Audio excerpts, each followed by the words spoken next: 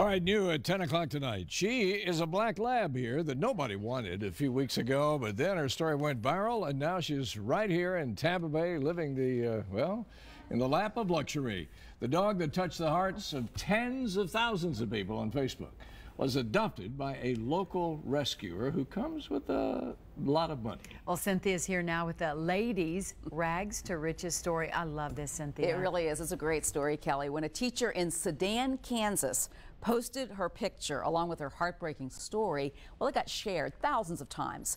And thousands of miles away, right here in Tampa Bay, Facebook fans got busy posting to an animal-loving heiress's timeline.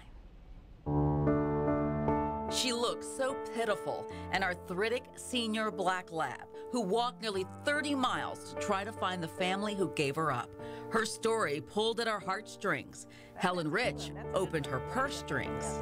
Knowing as much as I know about rescue, I know what she'd be going through and how long it would take, so I said, I'm just going to go get her. An heir to the Wrigley chewing gum fortune, Rich has her own dog rescue, On the Wings of Angels. She sent her assistant to charter a jet, fly to Kansas, and pick up the lonely-looking lab. This photo went viral, too. She laid on the floor the entire time until they were descending into Tampa, and it's like she knew. She just knew. And she got up on the seat and looked out the window like, I'm home. There it is.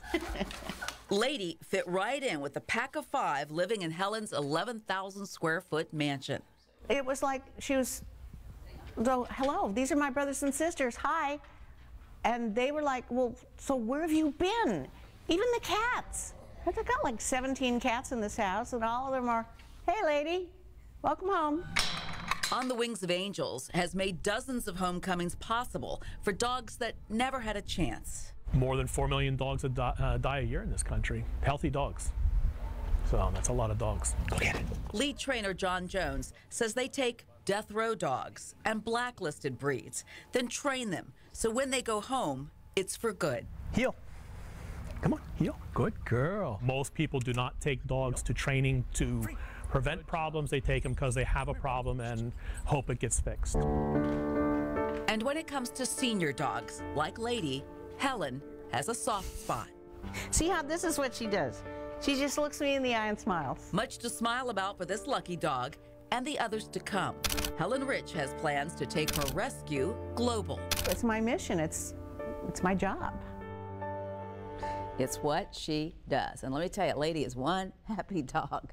On the Wings of Angels requires adopters to go through training with their dog, and they credit that alone with their nearly 100% success rate for the dogs they place. That's pretty impressive. We put a link to their website and their Facebook page on myfoxtampabay.com. Just look under Seen on TV.